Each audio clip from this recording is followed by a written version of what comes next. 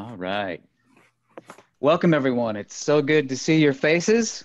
We love to see it, especially if you are able to have your video on. It's certainly a pleasure for us to get some human contact these days and see your smiling faces. Welcome to the Pragmatic Institute webinar today. A reminder as we go through today, if you have questions, go ahead and stick those in the chat and I'll be monitoring those. My name is Eddie Gordon. I'm the co-host of today's event. A couple quick housekeeping items at the top of the meeting today. We are very pleased to announce the opening of the Pragmatic Alumni Community. This is the new online community for Pragmatic Institute. Members of the PAC, as we call it, will be able to find everything in there from a curated library of materials to peer discussion groups and member exclusive events. So the whole point of that is so that you can spend less time searching for answers to product-based questions and more time implementing those solutions. Join us for the second community open house where everybody will have a chance to jump in and see how it works. That happens June 10th at 1:30 Eastern time. You can find out more at the address at the bottom of that slide there, pragmaticinstitute.com/community. Check that out. It is an amazing new resource. Today's discussion is brought to you in partnership with Product Development Days as part of their executive series of webinars. They will culminate in their grand event that takes place on the 27th through the 29th of October. Find out more information about that on their Facebook page for Product Development Days. Definitely check that out. Well, our guest today is founder and president of the Scherer Leadership Center. He's known around the world for his ability to connect with leaders as well as frontline staff in bringing about workplace-wide transformations. He's a prodigious writer of hundreds of works, including the books Work and the Human Spirit and 5 Questions That Change Everything. He's also the creator of the Adventus Initiative, which we're going to hear lots more about today. Its aim is to equip leaders to embrace uncertainty. We'll be talking about that as well as lots more wonderful topics. I've had the chance to chat with him here in the beginning, and it's been a pleasure so far. I'm sure it will continue to be. Please welcome Dr. John J. Scherer to the event. Hello, John.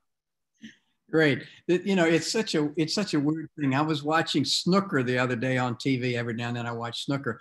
It was the strangest thing that, you know, the guy makes a fabulous shot and there's no applause. You know, there's just absolutely no sound at all. So this is coming to be a more familiar experience for me. But hello, everybody.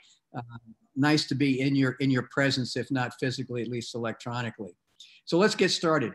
I call this COVID-19 cosmic opportunity, like how to operationalize the best of what you're discovering in the lockdown. So when this is over, I want you to have specific, practical, real world things, processes that you can take back and use both at home and at work. Okay, let's get started. So it's a strange world. I don't need to go through this. We've all seen this before. This is Madrid. I'm coming to you from Warsaw, Poland in Eastern Europe. The streets are beginning to have cars again. The only busy places for a long time during this situation were these places. And you maybe even know people who were affected, some maybe gravely, and you know what's happening. All because of this little fellow right here. Just unbelievable. Something we can't even see has changed the world. It has changed the world. Maybe like nothing ever has before. What an extraordinary, extraordinary thing. So is it a crisis? Perhaps you know this, that the Chinese character for the word crisis actually contains 2 characters. The first character is the character for danger or threat. The second character is about a moment of choice. So it's not an opportunity. A lot of times it's been mistranslated, danger and opportunity. Not necessarily so. Whether it turns out to be an opportunity or not depends on what we do in response to the danger. The danger is a given. What we do next is not. And I love this quote from T.S. Eliot. For years and years, I've loved this quote. And everyone gets the experience. Some get the lesson.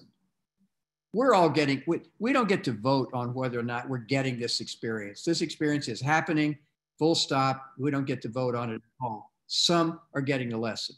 Who's getting the lesson? And what are the lessons that we're getting? And I hope before this hour is over that I'll help you think about what are the lessons that you're getting? What about you in your personal life, your family, your relationships? What about your team? What about your organization? Are there any lessons being learned? Let's see what happens. I think there's this narrative that's running, and there's chapter 1, chapter 2, and chapter 3 of this narrative. Chapter 1 is the virus hits everyone, and every system is affected. There, you know, look at this. This at the family level, everyone is affected. Every organization is affected. There's not a single institution that I know of that isn't affected right now. If you think about what education, healthcare, government, you know, military, the arts, manufacturing. I mean, tell me some institution or area that hasn't been affected. I can't think of one. So we're all affected. That's chapter 1. Chapter 2 is the curve flattens at some point. Now, I don't know if there are going to be multiple curves. You know, all the returns aren't in yet. We may have to find out the hard way whether there's, you know, what the shape of this curve is going to be. But let's say that the curve flattens so that the risk of infection starts to decrease. Here in Eastern Europe, people are starting to, you know, venture out now into restaurants, gradual opening and so forth. Fingers crossed when people rush out that it doesn't start another curve. What happens when the curve is flattened? People say, hey, this is great. Let's hit reset and go back to the way things were. Now, I don't know about you, but I'm not really sure there's going to be a reset. I think that is a hope and a dream that, well, as you'll see in a minute, I hope we don't hit reset. Who wants to go back? That wasn't really working all that well anyway, was it? So maybe we do have an opportunity here. So that's chapter 2, the curve flattens. Let's hit reset. Maybe not. Chapter 3, leadership responds. Remember, leadership is an attitude, not a position. Leadership is something that happens between people. So you can exercise leadership when you're at the bottom rung of a ladder in an organization. So, but wherever you are and wherever your circle of influence is, you are exerting leadership by how you respond to what's happening right now. So how does leadership respond? Well, leadership is thinking about the future. Management quite often is trying to figure out how do we do something better today? How do we get stuff out the door better, cheaper, faster? Leadership is about where are we headed? You know, where is this whole train going? Which is future oriented. Leaders meet sometimes in the same room. This is a leadership team in Singapore. And more often than not, this is a leadership team that's meeting this way. My colleagues and I, we're in 12 countries now. We have meetings, they're all on Zoom. And frankly, I think there's going to be a flip happening here. Whereas up until this virus, 90% of all the work that we did was face-to-face. Maybe 10, 15% was online. It would not surprise me to see that ratio flip, where there's a huge percentage of what we do now. I think about this. Why should I get all dressed, put on my corporate costume, get in an Uber, go downtown Warsaw to meet somebody else who got up and put on his or her costume to have a meeting with me? We sit and we talk for an hour and a half. I get in an Uber, come back to my apartment, take off my costume. Why not just do this? This is so great. So I think we're going to see a major shift happening. I'm interested in what is your leadership doing? How is your leadership responding? If you could put your thoughts over in the chat box over there, Eddie, our host, we can pause right now, and I'd like to just kind of look and see any responses you have. What is leadership in your organization or in your family, in your community? How is leadership responding to this thing? I'm interested in that, and how how you feel about that. What do you think? Eddie, do we have anything about that? I did get one sent to me personally. So just a reminder to our audience, if you have questions as John is speaking, you can send those in the chat either to everyone in the group, or you can send them to just myself, and I'll keep an eye on those and toss them over to John as time permits. I did have one that came up here as you were speaking about leadership being something that happens between people, which was interesting. The question was, do you have any advice on leading up when positional leaders have different approaches? My leader doesn't seem to think things will change that much because of current events. Great question. Yeah, how do you exert influence up? Even in relatively flat organizations, I don't know how your organization is put together. I spent 4 years as a combat officer in the U.S. Navy back during a little Vietnam thing, and that's definitely that's a command and control organization. So a lot depends. My response depends on what your culture is, what your leadership culture is. So what I have to say may or may not fit. But you have sources of influence and power that you may not realize. There's rank. You know, if when I was in the military, somebody had 4 of these or 2 of these, and 1 of these, I saluted, and so on. So there's rank involved. But also there's the power of information. There's the power of expertise. There's the power of linkage. And then there's your personal power. You always have these 4 sources of power, regardless of how much rank you have. Then it comes down to courage and creating a context that is relatively safe to speak in. So this is another thing that you will know. Nobody else listening to this will know, but you will. Everybody knows. How safe is it in my organization to speak up about something that concerns me? An awful lot of the leadership development work that we do is to, ironically, help leadership teams realize that the more they hear, the better they'll be able to exert leadership. Thanks. Hope that helps. Eddie, it looks John, like I'm just keeping an eye over here in the chat. The answer to your question about current leadership situations, we've got a huge variety of situations. I'll just pick a couple of them here to read everybody. Summarize there, yeah. Our company has 300 working from home utilizing Teams. The lack of transparency and reaction by our organization has been disappointing. Over 300 positions were abolished in that case. There's one here I saw. Our executive leadership has stated that they believe we will have a majority of employees working from home in the years to come. So you've got a breadth of situations. Layoffs are happening. Some people are looking to the future, but it's going to be different. Yeah, this is great. And, you know, there's no one answer, there's no one size fits all here. A lot comes down to what is the strategic intention of the organization. Is it short-term? Is it long-term? What do the owners, the shareholders, why are they doing what they're doing? What is the executive team's mandate? If their mandate is to preserve or increase shareholder value, then they're going to start laying people off because, you know, when your numbers go down, then the numbers of people go down, and so on. If you're fortunate enough to be in an organization where the shareholders and the strategic intention is long range, you may have people hanging in there a little bit longer to find out what's going to happen. What I want to do is go through this a little more and see if, when I get to the corporate part of the Adventus process, see if you can't see a way to bring some of this way of thinking into your organization. My heart goes out to you. I do M&As sometimes. Other consulting firms are brought into what I call changing the chart. I'm brought into changing the heart. Like how do you help people? How do you help human beings deal with the new reality? How do you help them let go and move on? Hopefully what I'm saying now will help in that regard. So Eddie, I'm going to keep going here and we'll see if we'll come back to any of them that don't work. Okay, let me see what we got here. What leadership stances? Okay, so leadership is about thinking about the future. Well, what are the stances that leadership could take when you think about this particular culture? And hang on a minute, let me get my thing here. How do I get rid of this? Are you seeing this thing on my screen here? Okay. All we see is your slide. Okay, great.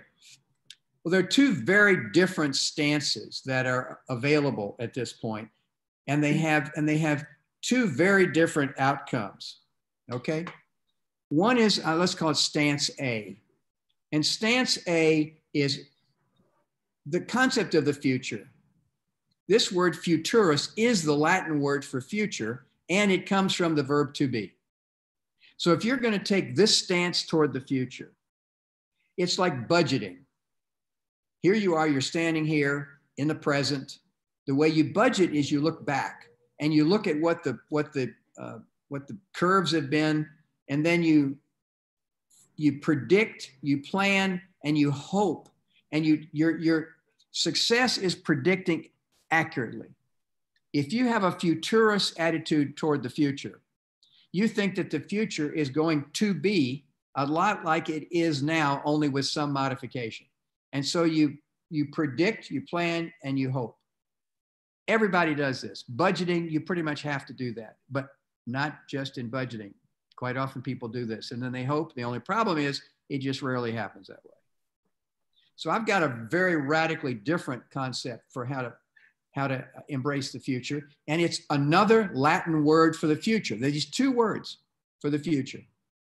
What a missed opportunity it is to take that particular view of the future. Kurt Lewin, who was a Polish applied behavioral scientist who actually created the field that we now practice called change management. He said in the 1930s that there are these three phases in any change process. First, there has to be an unfreeze, a pattern interrupt. Sometimes we call that the burning platform. Very few leadership teams wake up in the morning and say, oh, things are going so great, let's just change everything. It's almost always something happening that shocks the organization and we can't keep doing what we've been doing. It's a pattern interrupt. And that leads then to an opportunity to change or move things. You have to unfreeze. You can't just change something when it's frozen. You have to unfreeze, then move, and then you refreeze and you come back again. And this cycle just continues to repeat itself. So it all begins with an unfreeze or a pattern interrupt. Well, boy, what do we have now if it isn't a pattern interrupt? This unfreeze is like throwing all the cards up in the air. All these questions. Nobody knows what to do. Nobody knows what the future is going to be. This is the first time that in my years of doing this work, I mean, people talk about grief. How do you grieve when you don't know what's dead? You know, how do you let go of something when you're not sure what you're supposed to let go of and what you're supposed to hold on to? So we're in a global state of unfreeze. It's like throwing all the cards up in the air. I was a magician for 12 years, back in my earlier days. You throw the cards up in the air and they have to come down. And the fabulous thing is that while the cards are coming down, they're up in the air. We had this expression, everything is up in the air or up for grabs. It's open to influence. So you can't keep doing what you've been doing. Everything is kind of loose. Fabulous, fabulous opportunity for leadership at all levels in the organization to begin working on, okay, now that it's loose, maybe we can change some things. That's what I want to show you before we're done, okay? So that leads me to stance B. Futurus was A, okay? Here's the future as Adventus. Think about adventure. What if the future isn't closed? What if you're not trying to guess what it's going to be? What if you're actually able to shape it? What if you're having an adventure in life? It's just like going on, I'm an Eagle Scout or, canoe camping, been down this river many times, but you never know for sure. Is that rock still going to be there? Is that tree going to be there or not? You don't know for sure what's going to be around the next bend. The future is like that. We know it. We're helping to shape what happens by what we're doing now. Here we are. And we look back at the past. Yeah, we have to look at that and say, okay, and now, what can we learn from what's right now and what we did? But then a very significant thing happens. With Adventus, you turn around. You turn around. And leadership faces into the future, reflects on what's happening now, chooses some options, and then acts. You just start doing stuff. Ready, fire, aim. You start with your intention, and you just start doing stuff. And then you say, oh, let's try this. Oh, no, let's try this. Okay. And then what's happening, you're adapting, innovating, and you discover. The future is something that you discover when you're practicing Adventus. You don't predict it. You don't try to guess what it is. You try to get in a relationship with it and discover what's happening with the future, almost like a partnership. This is Adventus. This is what I have to say to the corporate world, especially, but governments, anybody, families, relationships, anybody that wants to use this as an opportunity. So this is the Adventus process, and it's going to be how to turn lockdown into learning and reset if there is a need to renewal. 2 applications, the team, organization, large system, and the personal family. Let's start with the organizational context first, and then we'll go to what's, okay, we'll start with the organization. Where, all the cards are up in the air, okay? Well, where is reset probably not a good idea? What are some of the areas that are currently being affected by this virus? Strategy. What's your strategy? How the heck do you know what the strategy, what's the right strategy? You know that's going to be affected. What about leadership and governance? What does it mean? How do you lead? How do you lead an organization where nobody's there, where everybody is doing something else, or nobody knows what anybody's doing, or what they used to do isn't relevant anymore? What about governance? Where's authority lie in the organization coming in? Okay, these are all things that have to be discovered. You can't predict this. You can't guess about these things. You have to just start trying stuff and figure out what works. Policies, procedures, you know, working from home, my goodness, every policy you have is going to have to be looked at again. Processes, how do we do stuff? How do we process claims? How do we make things? How do we get stuff? How do we get the widgets out the door? Structures, roles, staffing. Can you imagine? Can you imagine what the future is going to be in this area? What about practices and patterns? Like, how do we have meetings? What are meetings going to be like? What about the culture? Do our core values change? You know, do they stay the same? Well, how do we operationalize them? Is our culture still valid? Do we have to change our culture? These are all areas where discovery is going to happen. Mindset, attitude, learning, capabilities and skills. What do we need to hire for now? Is there some new set of capabilities that we never thought of before? Like able to work from home suddenly becomes an asset. Who knows what this happens? And then finally, how do we interact? Individuals, levels, departments, and skills. These are all areas where you're going to have to experiment and discover and learn. This takes an Adventus attitude, not a futurist attitude at all. You can't guess these and get it right, I promise you. So here's the process and what I'm calling renewal experiments. The idea of experiments I've been doing for years and years and years when I started learning this a long time ago. People don't like to change, but they're willing to try some experiments. Well, let's try this and see what happens. Okay, let's try this. Okay. So I recommend that in your first 3 domains, I mean, the first 3, you pick the top 3 here. The 3 that you think, you know, we really should get on these pretty quickly. And you take those first 3 domains and you ask, and you look and you say, what are 3 things in this domain? Like, let's say policies. What are 3 things that we hope we can hold on to from before? What are 3 things that, you know, we need to let go? This would be a great time to stop doing that because it just isn't working. And what are 3 things that we want to continue or start doing that we have discovered already during the lockdown or during this process? All right. Fabulous questions. Who should be doing this? The leadership team should be doing this.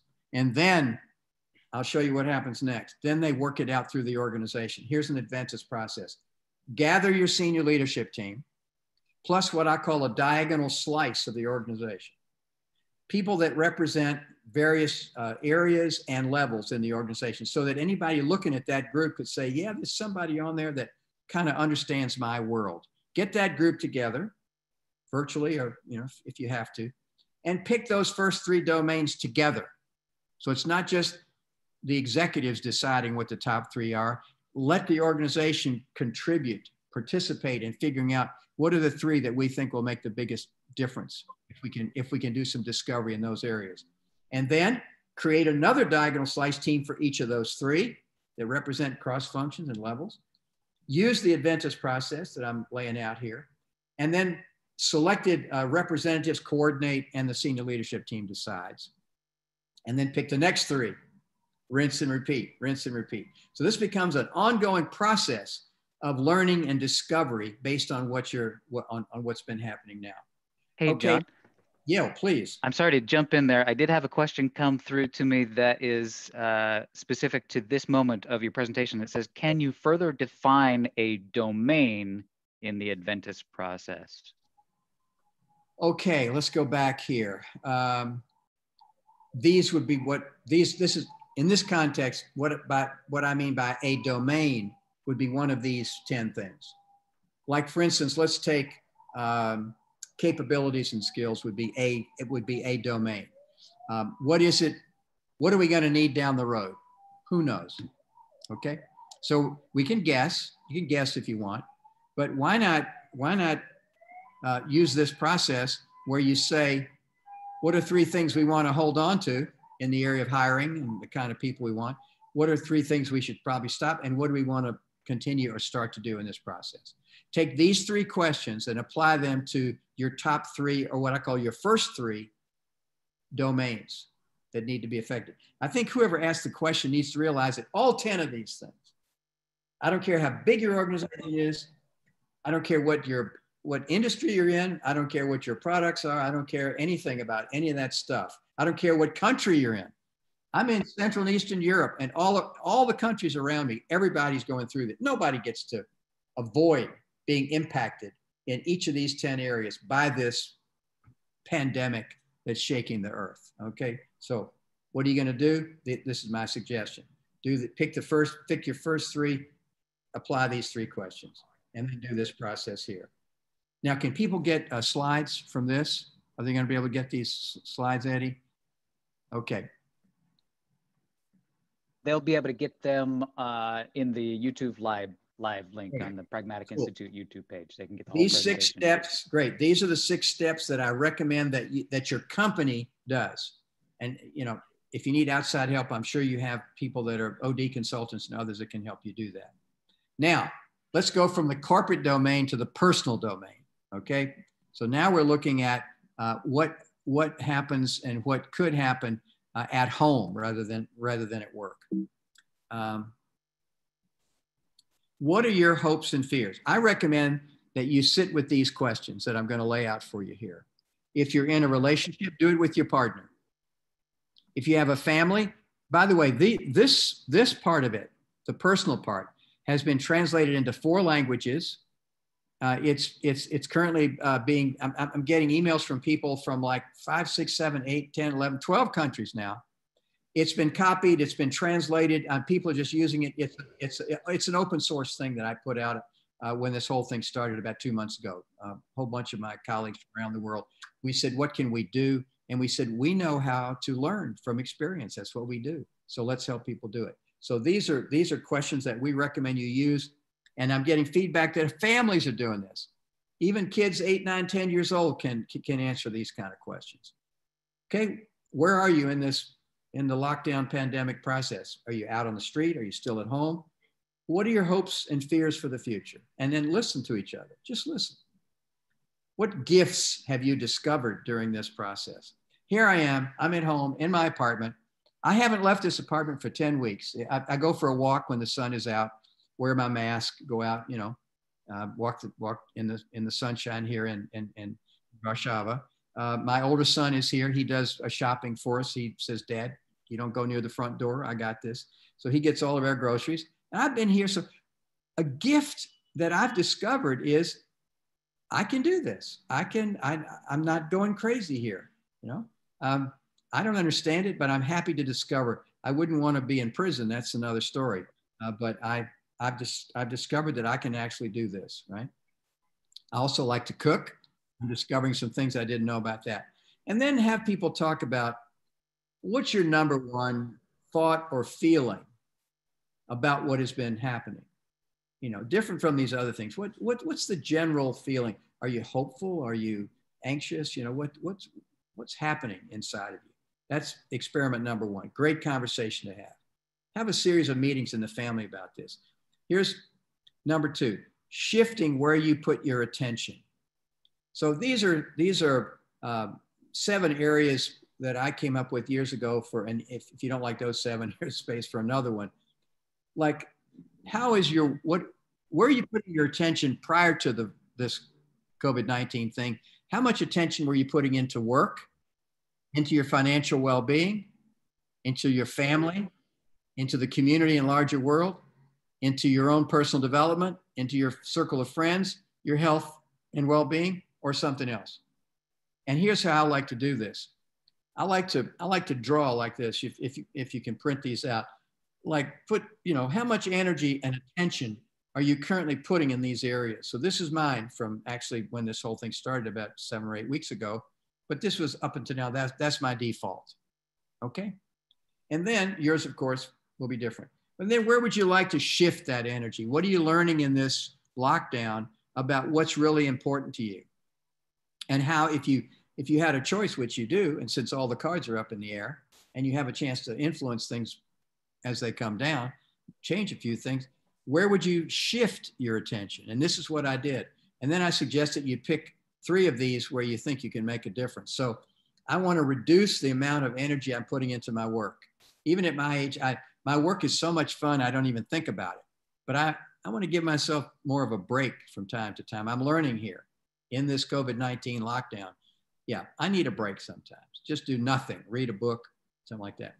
I want to spend some time with friends. I can't wait to go to restaurants, go to the movies, go to the park, do something like that. And then I want to reach out more to the community and the larger world. And this Adventus process, this Adventus initiative that we put out to the world for people to use at home is an example of my commitment to make more of an impact, if I possibly can, positive impact in the community and the larger world. So, and this is an experiment or conversation number 3. What is one simple but profound act that you will commit to be or do in response to this lockdown as soon as possible? Just one thing that you're taking out of this that you've already learned, something you've already discovered, something that you have already, in a sense, inside at least, made a choice to put into action in your life in some way, in a much more concrete way. Now, this is the group that helped put this together. You can see where they're from: New York, Warsaw, Krakow, Berlin, Paris, San Francisco, Toronto. This is the group that helped me create this Adventus process.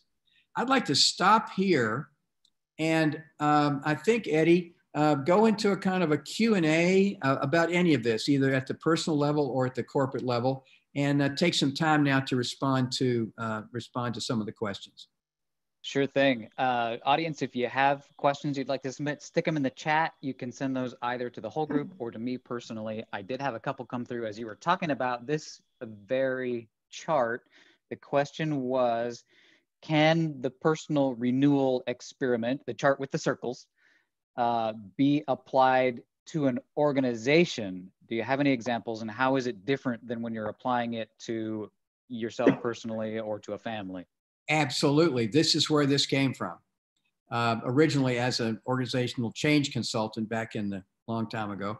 And of course, it's, instead of coming up with one and giving it to an organization, I would sit down again with the diagonal slice group, not just the executive group, but I would say, I want to meet with the executive group, and I'd like you to augment who's in the room by people that represent all the levels and functions. And I would ask the group, what are 7 areas, significant areas, that if you were to step back and say, where are we currently putting our effort, our attention, and our energy?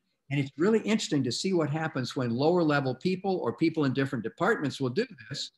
And then you get everybody in the room and you create one. Okay, now where do we want to shift our energy? So it might be the sales process, it might be processing claims, it might be whatever the areas are. This is a real simple. I'm a simple guy, and I just want to focus people's attention in a simple process that enables them to make simple changes that make a big difference. So this is what I would suggest: is you take these 7 circles, blank circles, sit down with whoever you think would be willing to listen to you and propose this process of getting together a diagonal slice group to say, what are our areas? I think that with the domains is actually, this is the one, if I was going to start with an organization, I would go into somebody and say, look, I saw this guy, we did this webinar the other day, and he said, you know, stuff's going crazy in these areas and we have a chance now to make some changes. Can we start a process to do that? That's what I have to say about that, Eddie. Okay. Aaron just sent this one. Do you have any tips for balancing where you put your attention if, for instance, you only reduced work a bit, but want to add attention to several other spheres? I guess, you know, your spheres can only be so big. What if you want everything to go up? Or That's a great question. What's his name? Who is it? What's his name? This was Aaron. Aaron. No, Aaron. Maybe male or female. Aaron, that is a great question. In our leadership intensive that we do for individual leaders, and we ask them to fill this in. Quite often they'll work one. They'll just fill. You know, they'll just draw outside the circle. And the interesting thing I want you to get is this is not mathematical. This is not a left brain thing. This is a right brain thing. It doesn't have to add up to 100%. You know this because time, when you're in a relationship, time is elastic, energy is elastic. You know, when you're working on a project that you love, you'll work for hours and hours and hours, never get tired. And when you're doing something that's, you know, not so much fun, you get exhausted fairly quickly. So I would urge you to take a more right brain approach to this. What if they were all filled in? See, this is not about too much energy, or it's not about time. It's not about time. It's about attention. And you could have them all filled in fully as long as you had a life which allowed you to move smoothly in and around all of these, then you have no problem. But so the problem is not how much, but where you get fixated. So if you fixate on work to the exclusion of some of these others, then it's a good idea to, if you have to cut down on work and imagine I'm going to take some of that ink and move it over here to these others, then that will help you. But it isn't about that. It's just about intention. It's about attention and intention. Where do I put my attention and where would I like, what's my intention? And just begin to work that way. Good luck, Aaron. So a follow-up to that one, John. What is the best approach then? Is it to focus on one circle per day, or can you even have more than one circle in top of mind at once? These are tough questions. We need to sit down over a cup of tea or something. Or our audience is a smart bunch. These aren't softball questions. You need to tell me a little bit more about yourself. I mean, I don't know. Are you capable of doing, you know, I mean, I have these plates I'm spinning, you know, here, this point in my life, I probably shouldn't have so many plates spinning, but I'm running up and down, spinning a bunch of plates. So if I can do it, I know you can do it. The question is, do you want to do it? What do you really want to focus on in your life? And then just do it and figure out how, you know, if it's about what goes in your calendar, that's great. Let your calendar reflect your priorities and what you really want and what you need. I think if you were to ask your body, your mind, and your spirit, maybe in that order, what if your body were to answer that question? What would your body choose for priorities in your life? What would your, let's say it's your mind. You think it's your mind choosing, but so what is your mind telling you? And what about spirit? What about that energy center in you that sort of where it lives down in there somewhere, the best of who you are? If it was whispering in your ear, what would it suggest that you do or not do or start doing? Try that.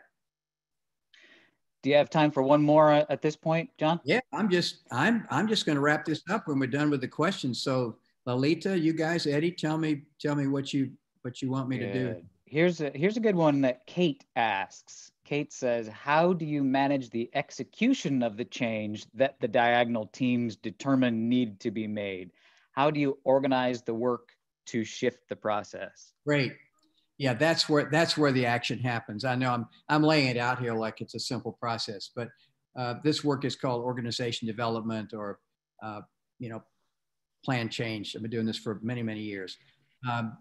What you do is, and it's implied in here, but let's say that procedures, processes, or policies and procedures turns out to be an area. You know what? We really need to work on those. That's going to be one of our top 3.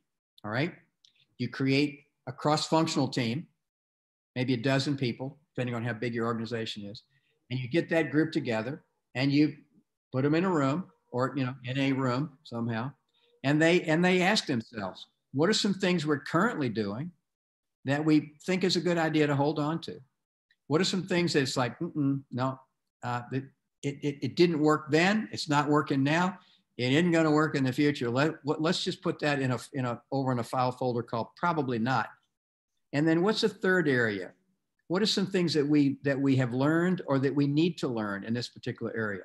And then have that group, of course, this all has to be sanctioned by the decision makers. They need to be, this is not something you do against leadership, but this is something that leadership sponsors. And the group at the top is eager for you to come up with your action recommendations. And then depending on your decision-making culture, that group does some creative thinking, comes up with recommendations. Here are things we think we should continue to do, things we should stop doing, things we need to learn or develop. Take that list to the executive team and then run it through your business as usual. You know how to make stuff happen once you've made a decision. That's great. And do that for those 3. And then take the next 3. And this way, like I like to tell people, you got 2 jobs in this organization. One is your regular job where you work in the organization, but from time to time, you're going to be asked to step away and work on the organization, not just in it, but on it. This is a process where people step back, get up in the balcony, look at the game, how we're playing the game, and then come down in small teams and take on things to make recommendations for change. A little bit of grapefruit juice here. One more, you got time? Absolutely. Oh, they're going to keep coming. These folks will just wring you dry, John, I think. All the advice you can give. Here's an interesting one from Elisa. Any tips on how to achieve consensus on implementing rapid changes?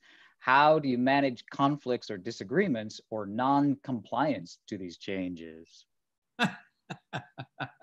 What have I got? Not messing around, these folks, John. I got 3 minutes for this. Lalita, we need some workshops here. We need some workshops, yeah. Okay, let me work backwards. Any kind of change initiative needs to be sponsored from the top. It doesn't have to be, but it works better when people at the top are saying, let's do this, and we're going to put support behind this process. In my leadership program years ago, this woman at 12, 16 people in a circle for 4 days, very deep dive into who you are as a leader, who is the person inside the position. And we're going around the first day, who are you, why are you here, and so on. And this woman said, hello, my name is so-and-so, and I'm just a secretary. And I went, eh. And she said, what? And I said, let's try that again. She said, hello, my name is so-and-so, and I'm just a secretary. And then half the group went, eh. And she said, what? And I said, come on. What do you mean just a secretary? What does that mean? She said, well, I don't really have any rank or power in this organization. Well, this woman went home, back to Salt Lake City, actually, this huge energy company. I mean, like 10,000 people. And about a month later, I get this phone call from the CEO. And he says, you've been recommended to me, John, could you come and help us do this huge change project inside the organization? And I said, well, let's keep talking. How did you hear about me? And he mentions this person's name. And I said, oh, and he said, she's my secretary. And so I started this project, took some of my colleagues there, and we did this work for several months. And one day he and I were in a meeting. This is a CEO now, this huge multi-state corporation. And he says, oh my God, John, I got to go. I said, oh, okay. He said, I got a meeting with so-and-so. She's called a meeting. And I said, no, let me see if I understand this right. You're the CEO and you're jumping up and you have to go to a meeting that your secretary has called. for this process? And he said, absolutely. I wouldn't miss it for anything. And I said, tell me why.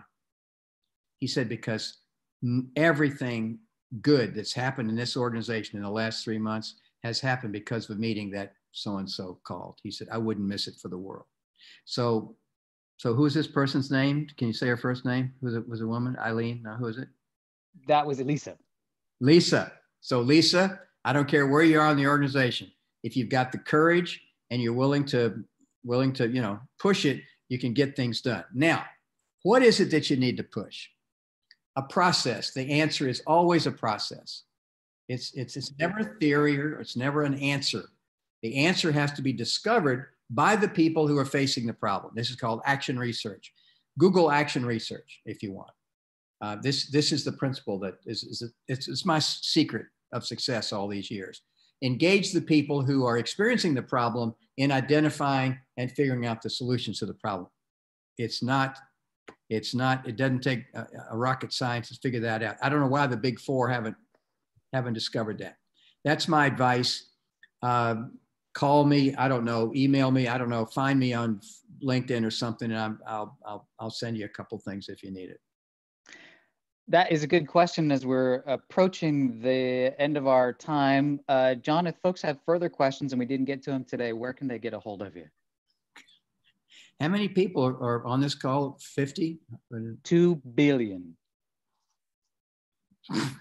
Okay. I don't know. My assistant Magda is gonna say, what did you tell these people? Well, I would say, yeah. I mean, I'm happy to do something. John at SchererCenter.com. Yeah. John at Scherer Center. It's SCHERER. Yeah. Scherer. Here, let's do this. Let me do this. Let me go here at the end. I think I've got a thing here. Yeah, there we go. Perfect. Thank you so much, John. I'm sure that there were further questions that just didn't get asked today, so you can expect some input from there, but this has been enlightening for me, and I'm sure for the audience as well. Thank you so much for your time on that. Thanks for the invitation. It's been a blast. To wrap up then, a reminder and a thank you to our partner today, the Product Development Days. Don't forget to check out their event, October 27th to the 29th, of which Pragmatic Institute is a platinum partner.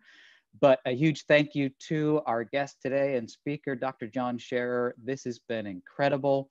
You can join us again Tuesday, June 19th for the next of our product chat series. That's at 1 p.m. Eastern time on June 9th. Did I say 19th? June 9th at 1 p.m. Eastern time. Our guest then will be Bonnie Smith and Rob Jensen, senior consultants at Ignite Advisory Group. They'll be discussing managing customer advisory boards during the pandemic crisis. That'll be an interesting one. That's fascinating. Yeah, I'll be there. And if you just miss that or you miss Pragmatic Institute, you can always join us every Friday at 1:30 p.m. Eastern time for our office hours with a Pragmatic instructor. That's an Ask Me Anything format. So bring your hardest questions to them. They love it. And in the meantime, stay safe, stay healthy. Thank you so much for joining us. Have a great week. And thanks, John. As they say here in Eastern Europe, stay negative, stay negative. Stay negative. All right. Goodbye. Stay negative.